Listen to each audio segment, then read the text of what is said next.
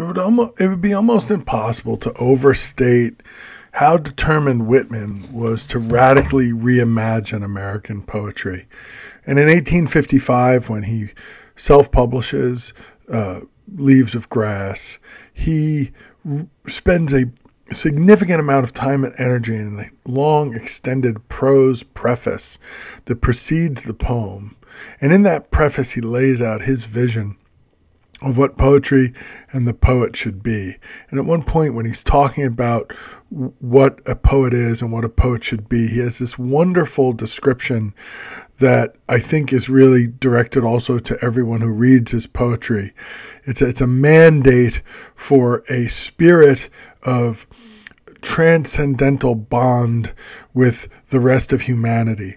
And one of the things that's interesting about Whitman's transcendentalism is its motion outward. That while transcendentalists see a truth that unifies all humanity, they mostly argue that you have to go within yourself to find it. You have to walk away from society and turn into yourself, or see it reflected in nature, which is a reflection of your inner self.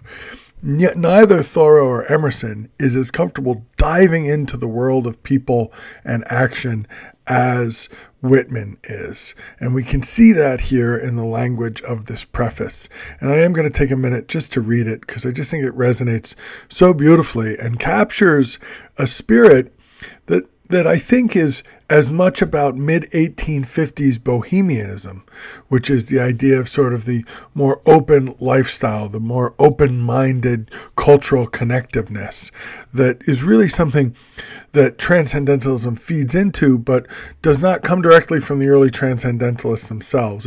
There's a lot of Whitman that sounds more like a 1960s hippie, and a lot of 1960s hippie that sounds like a lot more, sounds more like Whitman, and that's why someone like Allen Ginsberg is going to have such an affinity for Whitman. One of the great poets of the hippie era is going to have such an affinity to this 1850s hippie.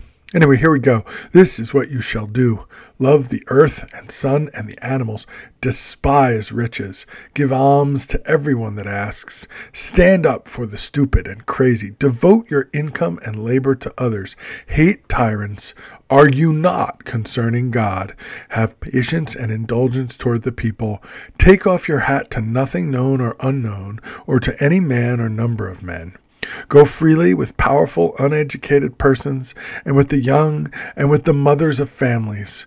Read these leaves in the open air every season of every year of your life. Re-examine all of you've been told at school or church or in any book. Dismiss whatever insults your own soul, and your very flesh shall be a great poem, and have the richest fluency not only in its words, but in the silent lines of its lips and face, and between the lashes of your eyes, and in every motion and joint of your body. Just the idea, right, of the human body as a poem and the human life as a poem, but also that element of self-promotion that's always a part of the Whitman story. The idea that he, go read this book again and again. Read this book at least once a year, and you'll find your way. So there's a lot of fun stuff here, but there's also a lot of beautiful language here, and it's one of my favorite passages in American literature. It's one of the reasons that I can endure Whitman when he gets into one of his out-of-control rant modes, which you're going to soon encounter, and still recognize his genius. All right. See you out there in Song of Myself and in Blackboard.